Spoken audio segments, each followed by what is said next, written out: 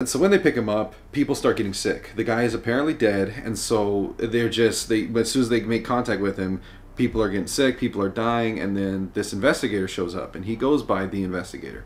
And as the investigator comes in, he is like, really kind of off put by the fact that his girlfriend is now, or his ex-girlfriend, once the investigator shows up, he's off put by the fact that pretty much his ex-girlfriend's dead, and then all these other people have died, and now he's having to go into this room. So fully decked out, fully suited up, he goes into this room and just kind of reflects on that, and reflects on this loss and this feeling of, oh man, like, this woman that, I had these issues with, and this woman that, he has a history with, is dead.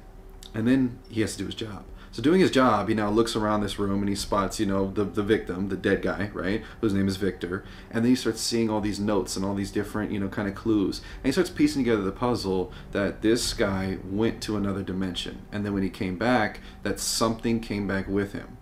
And that if you touch him, something's going to happen to you.